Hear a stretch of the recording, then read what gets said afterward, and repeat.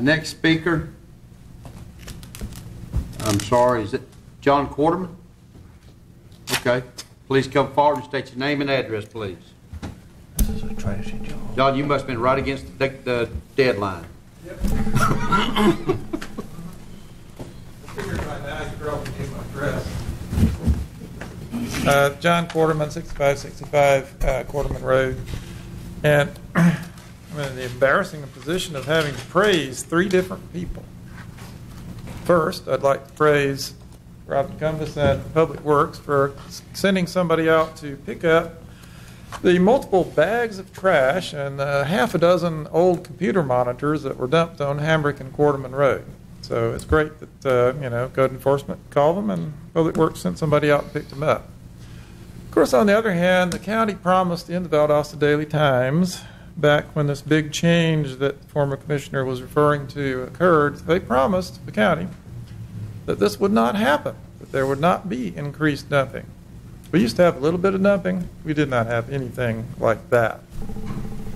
So also I was listening to these numbers, 40% increase by ADS. That's very interesting, because back when the bids came in on that exclusive franchise, both Veolia and ADS bid.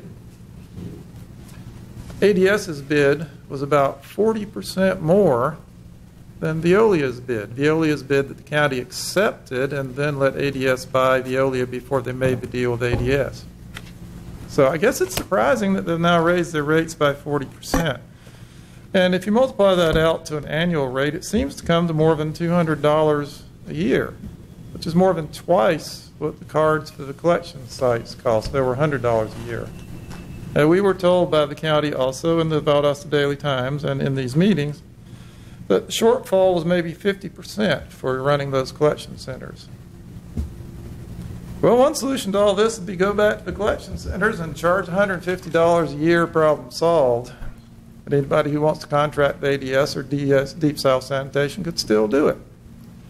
Anyway, I would like to, so that's the second thing. I have to praise the former commissioner for mentioning some of that.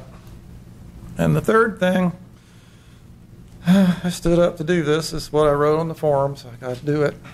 I would like to commend and thank the county engineer, Mike Fletcher, for preserving the canopy on Boring Pond Road, because I like those canopies. At least two people sitting here, the former commissioner and one of the current commissioners, who remembered how all that started. Yes, and it's good to see that precedent still being pursued, so thanks to the county engineer. Okay. That's all of our citizens. Is there any other